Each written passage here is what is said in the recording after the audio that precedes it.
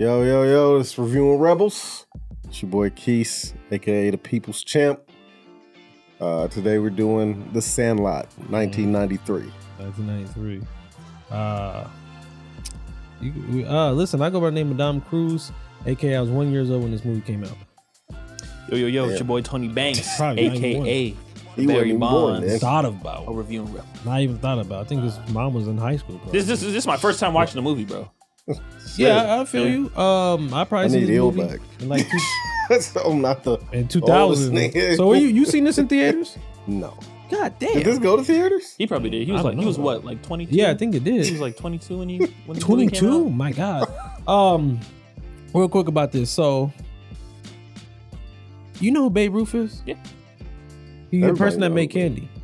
Well, I know that. I know the candy, but nah. So I'm looking at the candy bar even related to him at all? Yeah, he used to be on it, I think. Oh. Okay. When's the last time you seen a Babe Ruth candy? I haven't seen seen one. When's the last time you seen anybody say I look up to Babe Ruth? Stop this myth.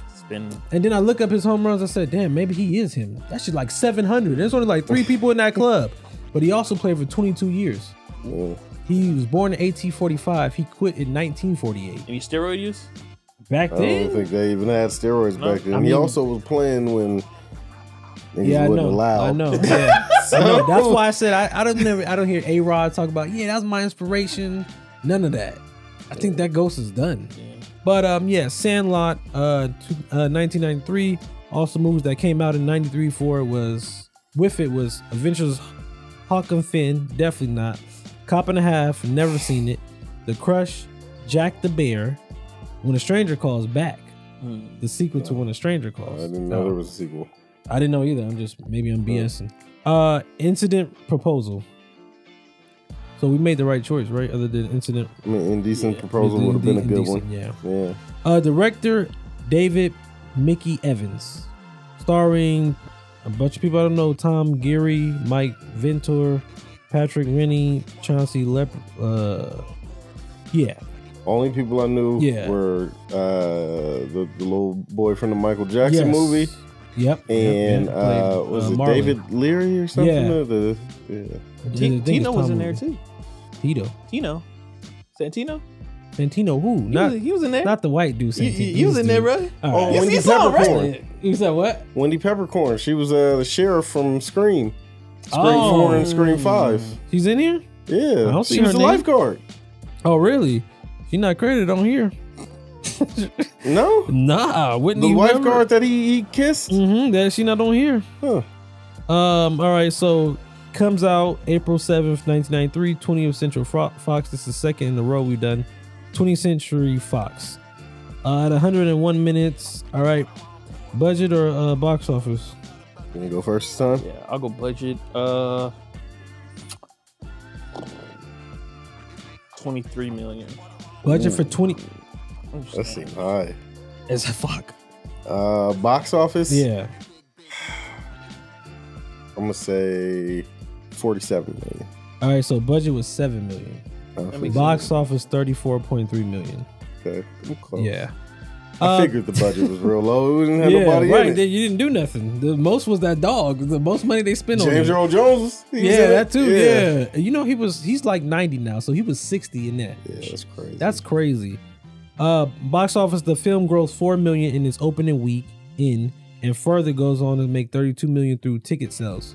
Figures of worldwide VHS and DVD sales are estimated to be about another 76 million since its release both on VHS and DVD. The film has become a cult favorite. Yeah, I would agree. Definitely a cult classic. Yeah. So how far did you get in? I know you didn't see it. The last 23 minutes. Up until the last 23 minutes. Yeah. The dude with the lifeguard, he goes on what I forgot is they go into their older selves. Yes. All right. So when Benny, so he eventually plays for the Dodgers at the end. So Benny's older self is his real life brother, who was an LAPD cop who dies of cancer in real life. Oh shit. Yeah. Damn. Yeah. Yeah, that dog. That bummed us out. Right. And then other than that, I don't see those actors around. That dude, you know that kid looks like Jesse Smollett though. The black kid. The black kid? Yeah, he looks does like kind of have. You know they Jesse. was brothers in a movie. Were they? Yeah. Last movie I seen him in was People Under the Stairs. Oh yeah, he was in there too. Yeah, but yeah. You said you wasn't a fan of this movie, huh? So you seen this after Phone Booth? Yeah, I could see how that could be. Played yourself. I mean, Yeah, it was still a good movie. Yeah. Obviously, geared more towards kids. Or like preteen. Yeah. Maybe like 11, 12. See y'all watching it as an adult for the first time, you'd be like, yeah, I know. Yeah, what is this? Yeah. Especially like with like the narration. I was like, oh, okay, I can see what audience this is for. But just like finally watch a like classic movie like that everyone talks about. Yeah, everybody talks about. Will I finish the last 23 minutes? Probably not. Yeah. What's the famous line? You don't know the famous line? It was the him not knowing who Babe Ruth was. You're killing me, Smalls. Oh, that one. Yeah, everybody knows that one. Yeah. You throw like a girl. Throw like a girl. Yeah, we were talking about that one before. Yeah. Oh, really? That they made that one? Yeah. Oh, I didn't know that been around. Yeah, after I was done watching the movie, they tried to upload Sandlot 2. I said, absolutely not. Absolutely not. I woke up and Sandlot 2 was on. Yeah. I was like, oh, shit. Yeah. And I was like, what is this about? It's about his little brother. How'd you guys watch this? I watched it through Prime. I watched it on, was it Prime? Yeah. I think so. Yeah, and these kids be looking alike. I remember I watched soccer movies, football movies. They look like they the same kids. Remember that fat kid with the freckles? He be in every kid. Tino. It's like they don't pick kids like that no more to be in same kid movies no more. Yeah. How old were you when you first seen it? Probably. I don't think I saw it when it first came out. You said it came out in 93? 93, April 7th, yeah. I don't remember seeing it for the first time. I think about 96. Really? Yeah. Was the kids talking about it? Because you playing Little League around that time, right? Or no? Yeah, I was definitely playing Little League. And people was talking about it? Yeah. So I was probably like 10, 11. Yeah. Anybody said, let me be like Benny the Jet? No. I was thinking about let me be like King Griffey Jr. Yeah, of course. That's what I think the next one should be about. Like, they ain't no documentaries about Ken Young. Like, this man didn't exist. Act like Ken influenced exactly every little black kid to play baseball. For real. So, all right. You got, all right. So, as far as prequels, sequels, remakes, leave it alone. All right, so you already know it has a sequel, 2005, a directed video sequel in which the Sandlot gang is featured, and the only returning cast member is James Earl Jones as Mr. whatever his name was. Evans also returned to direct the sequel, which is the director, and voiced Small's younger brother, Johnny. So where was he at the whole time? But no, it's 10 years after Sandlot. Then they go on to make a third sequel, or a second sequel, The Sandlot Heading Home in 2007. Another direct-to-video sequel starring Luke Perry as Tommy, Santa, the last name I can't pronounce, who gets knocked back to 1976. That's not bad. Get back to 1976 from 2005 and relives his childhood. And Chancey Leopardi reprises his role as Squints. So Squints reprises his role.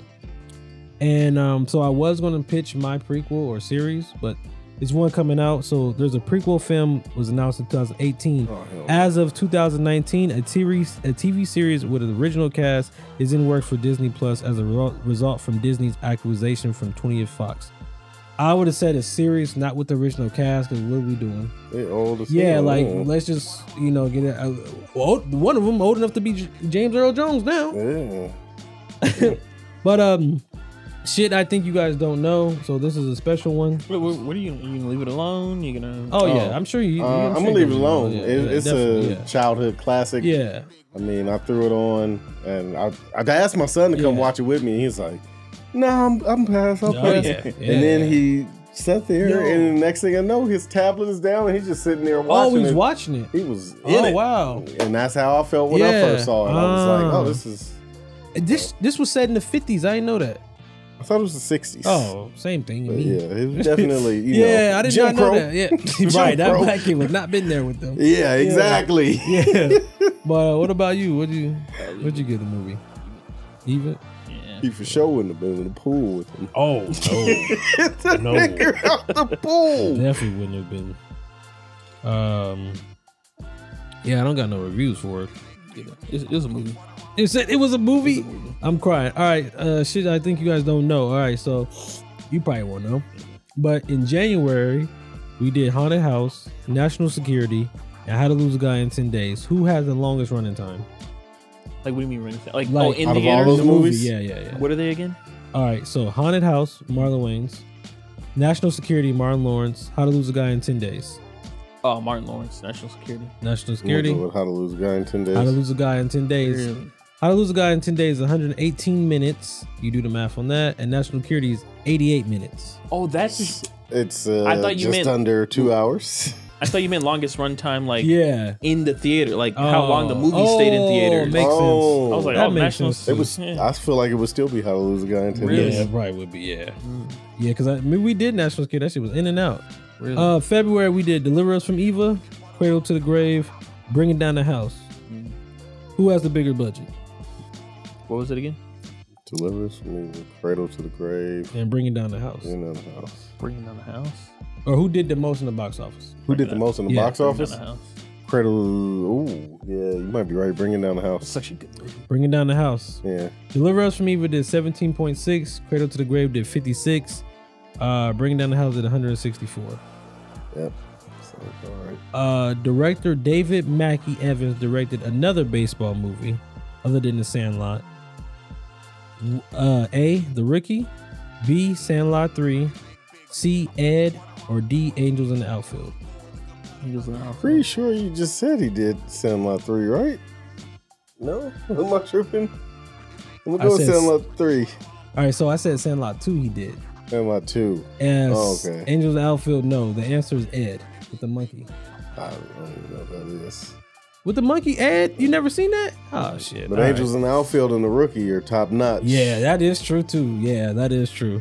Benny the Jet, real name Michael Anthony Vitar or whatever, played in another sports franchise film. Wow. What was that franchise? Mighty Ducks. There you go. I was going to say hockey. There you go. Mighty Ducks 2 and 3, yep. Real quick, so Benny the Jet, whatever his name is, retired in 96. From Akron? Yeah, and became a firefighter for LAPD. Not for LAPD. LAFD. Yeah, whatever. In 2002. So he's about to retire. That's crazy. Damn. Yeah, that's so dope. crazy. Good for him. Yeah. James Earl Jones' last movie was Lion King, Star Wars, or Coming to America? Lion King. Coming to America. Coming to America. He wasn't on the most recent Lion King? Oh, yeah, he was. That was like 2017. I forgot about it. Yeah. But yeah, man, that's all I got for Sandlot. Did he come back though from Mufasa? He did. Yeah, right? he did. Yeah, okay. he did. And Rise of the Skywalker. They gonna keep going forever. He have his voice used. Oh, I thought you said for Star Wars they don't even call him no more. They just recycle it. Yeah, that's true. But he still get credit. Yeah, Here go the check. That's true. That's all that matters. That is true. In the mill. Just imagine Vin Diesel Groot. Yeah. And what's his name is Rocket. I hear he don't have to do. Oh, really? He don't come in no more? He does. He does. Yeah. But yeah, man, that's all I got for the revisit of Sandlot. Hope you guys enjoyed our takes on it. For somebody being born way before it, somebody being born a year from it, and somebody who lived it. Yeah. 3 aspects. I can't wait to see when we finally hit a movie that you really went to the theaters and you can capture what that feeling was like. Yeah. Let's get to it. Damn, we haven't done one. Not yet. Nah. I've been Dom CRUZE, reviewing Rebels. Yeah. Peace. Peace.